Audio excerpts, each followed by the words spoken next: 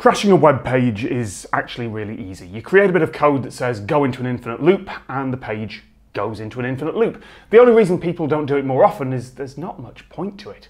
There have been pages that will crash your browser, deliberately or accidentally, for years and years and years. But the web these days is all about shareable, viral content, and if you can't see it, if it crashes your browser, you can't share it.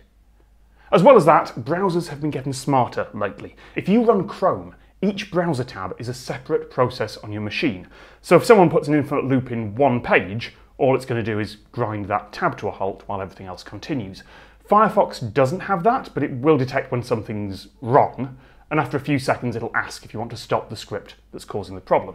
Now it is possible to get around all of these and crash things if you really want to be malicious, sure.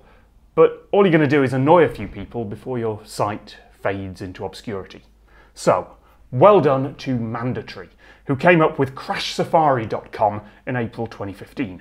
And after months of not much traffic, someone posted it to a site called Hacker News a week ago, and as I record this, a few days later, it had percolated around the internet enough to finally go viral and be picked up by click-hungry tech news reporters. Because as soon as one of them posted an article about it, the rest realised they might get some clicks from a story like that too, and hurriedly bashed out a headline in a few hundred words.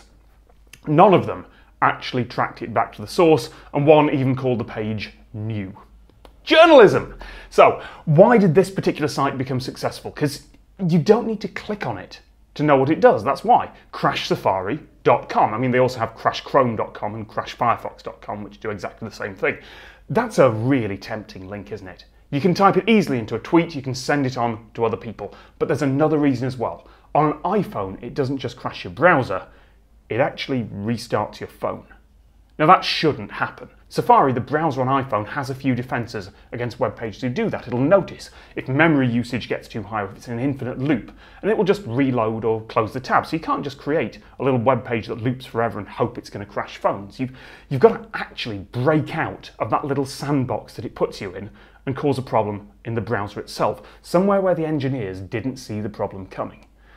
Which is why crashsafari.com isn't quite your standard infinite loop. So let's have a look at the code.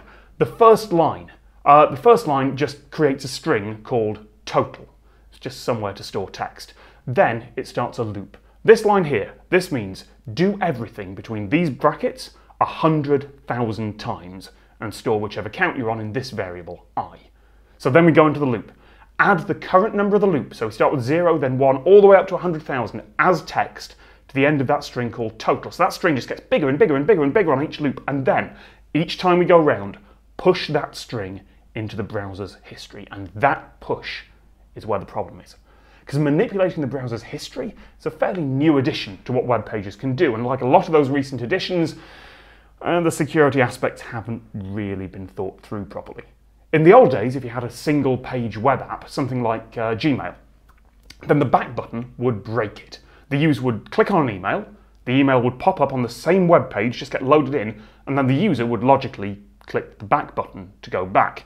Except the web page address hadn't changed, it was still the same page, so Gmail would promptly unload and you would go back to whichever website you were browsing earlier. That push state command, that gets around that. It's the web page saying, hey, my user has just switched to something else within me. When they click back, don't actually go back to the page just before, just tell me about it, I'll deal with it, it's fine. But unlike regular web addresses, those push states can be as long as you want, and you can add as many as you want as quickly as you can.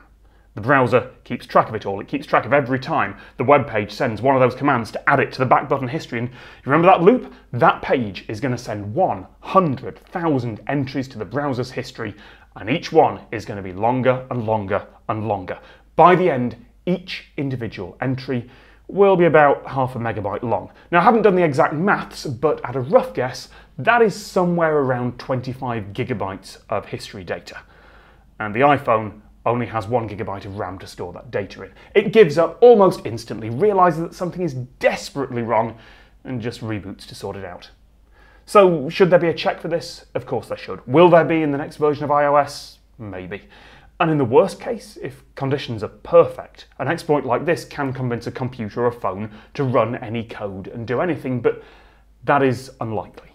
And ultimately, Crashing someone's phone, while it's annoying, isn't usually the sort of prank that gets traffic to your site, but it might get you some clicks on your news article or your YouTube video about it. Sorry.